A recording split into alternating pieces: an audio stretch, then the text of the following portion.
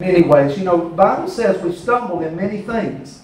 We've stumbled in many things. It's not okay that we stumble, but the fact is we're weak. The fact is we're weak. We stumble. God's grace supports us. God's grace lifts us up. God's goodness carries us. And Jesus' blood was given because we're such failures, honestly. And hallelujah for His blood. He said in verse 11, I'll get back to the text here. Believe me when I say, I am in the Father and the Father is in me. Or at least believe on the evidence of the miracles themselves. So we're back here again. Remember Nicodemus said it because no one could do these things you're doing unless God was with him. So Nicodemus saw it. He saw the evidence, the proof in the miracles. And here again, Jesus says, okay, if you can't just believe me, then believe what's been happening. That it's evidence and proof that He's the Son of God. And so there it is again. So if you're still struggling, even this morning, I challenge you to trust the one who raised the dead, raised Lazarus from the dead. If you're still struggling today with faith and your doubt, and you're still struggling in your mind, then I trust you to believe the one that forgave the woman at the well who had 5 men, and the one she was living with was not her husband. Trust the one who forgave her there, the woman at the well. If you're still struggling today, then I challenge you to believe the one who is the good shepherd, who gave His life for the sheep. Trust Him. He'll care for you too. I challenge you, He will. This is the kind of God we have. And His miracles prove His nature. When you see Jesus, you see what God is like. Don't look around you. Don't look at people. Somebody say, I'm not going back to that church because the people are so bad. You ever heard that? It's an excuse, and it's, there's some truth to it, right? Sometimes we do some pretty bad things in the name of the Lord. I didn't get any amens. No amens there, Jim. But it's the truth. We have to own up to it. So, in the case of King David, there's a great contrast between King David and King Saul because of his repentance and all of that stuff. David did not get off the hook just because he was forgiven. Throughout his life, he suffered the consequences of his sin. He suffered it. And just look at the story about his family and how disoriented it was and all the struggles and all of that took place in his life. Yet, God's grace covered him. Even that child that was born, God's grace covered him. He prayed and fasted, hoping the child would live. But the child didn't. But God spoke to him. Child's not coming to you, but you will go to that child one day. Hope. We have all kinds of struggles, all kinds of sins, all kinds of imperfections. Invite your friends to come over and look at us closely. They'll see all kinds of problems here at UCC. Because we got people here. And because of that, we'll have all kinds of imperfections. We'll say things we shouldn't say. We'll do things we shouldn't do. We're on display. Everybody's looking. If you're a believer and you don't think the way you live matters, you're wrong. Because how you live does matter. Everybody's looking.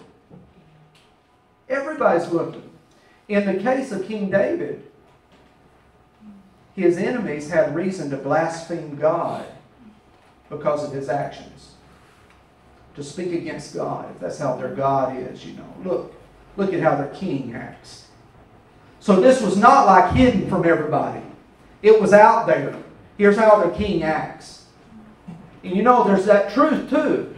Everybody's looking. You say you believe and follow Jesus. They're looking. They're looking for a reason, and Satan wants to put in their mind and heart a reason not to follow Jesus, and don't you be their reason. Don't be it. Don't let that happen.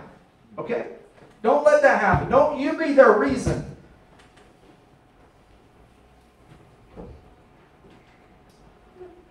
You talk about Jesus. Okay? You talk about Him.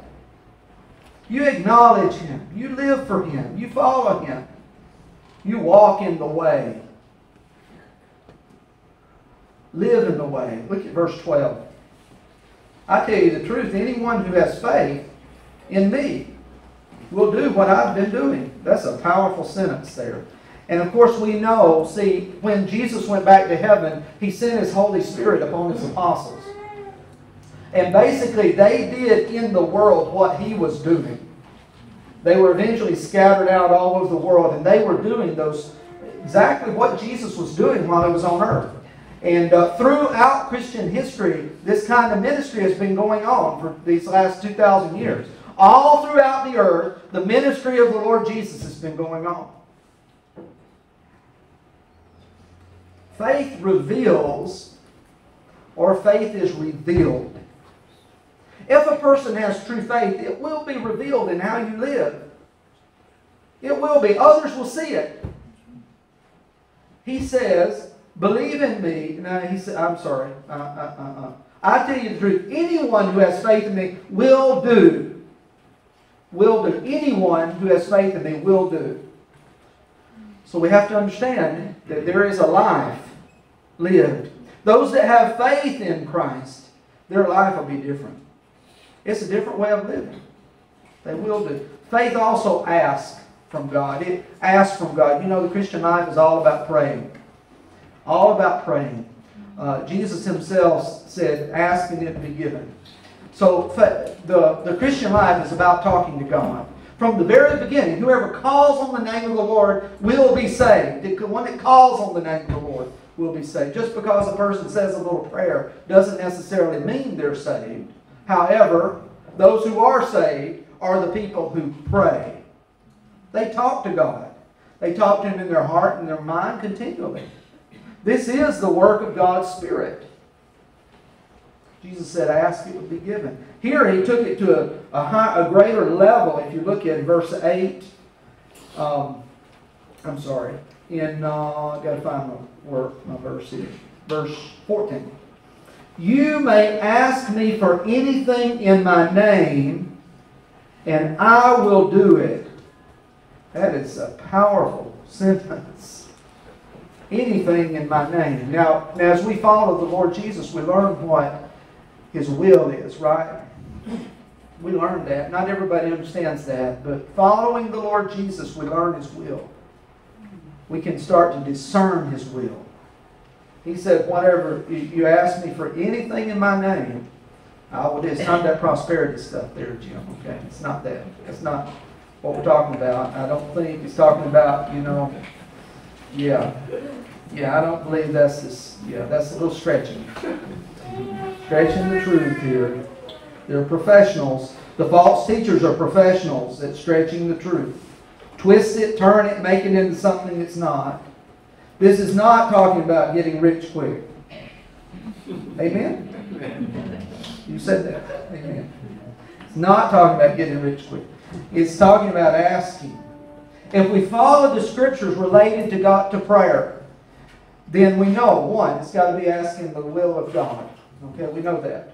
Even Jesus Himself surrendered to the will of His Father. Completely and totally surrendered to the will. If we're asking for anything, we know it has to be asked in faith. We're really believing.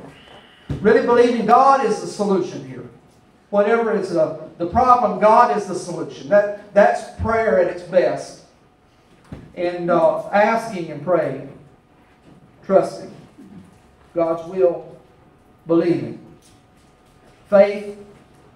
Ask. When we have real faith, it drives us to our knees. When we have real faith, it causes us to plead with God. When we have real faith, we look to Him for the solutions. Not just trying to work things out or hoping everything will be okay. No, we're looking to God for solutions because we believe He's a living God and He is the solution to our life's problems. Amen? He is a true and living God. Faith asks. Faith worships. Now, in verse 13, he said, whatever you ask in my name, I will do, so that the Son may bring glory to the Father. This is really dynamic. When you think about the I was going to say consequences, it's not the right word, but the ramifications of this statement. He said he will do what you ask in his name. He's talking, of course, to his disciples. He'll do, and indirectly to us. He'll do what we ask in his name, and that the Son may bring glory to the Father. So there's worship going on here. Worship. Our lives are an act of worship. An act of worship. The very living in the way of Jesus is an act of worship itself, that the Son might give glory to the Father. We can't even know the Father without knowing the Son. We can't get anywhere near Him without the atonement of the blood of Jesus. We can't get near Him, and He's made it possible that real worship could take place.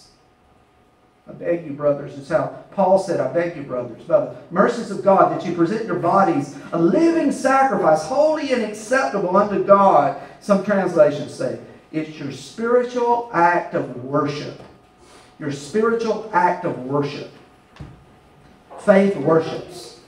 It reveals who we are. Our faith reveals who we are. And it asks, and ultimately it worships. Living in the way. Praise the Lord. No other way to heaven. Religion's not going to get it. Good works will not. Sincerity cannot save. Miracles in of themselves cannot get us into heaven.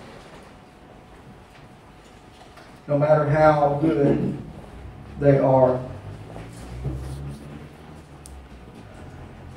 No other name under heaven given among men whereby we must be saved. Listen, hear the word, look to Jesus, and believe in God's way. Heaven is the destination of those that receive salvation. If you're here today and you know the Lord Jesus as your Savior, your departure day is at hand. The apostles talked about his departure. He said he desired to depart and to be with Christ, which is better, he said. He desired to depart and to be with Christ in Philippians 1:23. That's what he was longing for, his departure, because he understood that in Christ this heavenly place, this heavenly destination is much greater than here. He understood that. He knew that. The way. He desired for the departure, but he knew that for the meantime he needed to hang around. And friends, for whatever reason, the Lord's left us here. You're here today. I'm here today. You know, I have friends who have already left. Already gone. There's 14 out of my high school graduating class have already left. 14, yeah. Some of them were terrible tragedies. And some of them happened as early as 9th grade. And the others all in between. Different reasons, sometimes cancer, sometimes accidents, different reasons. 14 out of that group are already gone. For some reason, I'm still here. Think about your life. Sometimes they're falling like flies around us. But for some reason, you're still here. God has kept you and preserved you for your life today. Your departure is coming. For now, it's better for you to be here, but your departure is coming. Are you ready for that? You know, in a sense, it's the uncertainty we wonder about. What is going to happen to us? You know, how are we going to die? That kind of thing. And none of us know that answer. None of us know that. And we don't have the authority to take it in our own hand, like suicide. That's not given to us. That's not something given to us. God does not give us that right to take our own life. Only God can give life and take life. And when we think about destination and how are you today? None of us knows what's going to happen. But the message of the gospel says, Jesus says, believe me. There is a place. Jesus says, you mean you don't know who I am? We talk about Him over and over and over and over again. Are you going to just walk away? Maybe you're here and you've been putting it off and putting off coming to the Lord in faith, and you've been resisting and rejecting and putting it off and putting it off. Maybe you've been doing that. No longer. Don't let it be too late for you. Because once it's too late, the time is up. The time is up. There's nothing you can do once you're gone. As worst as things might be on this life, in this life for you, it's nothing compared to an eternity without God. You can't compare it. The good news of the gospel is you can be ready for your departure date. You can be ready. Come to Jesus Christ by simple faith and trust, like a child trusts and believes. Come to Jesus Christ. He will forgive your sin. He will come into your life. He will equip and prepare you for heaven. And in the meantime, He's got something for you to do. Right? Amen. Let's pray together.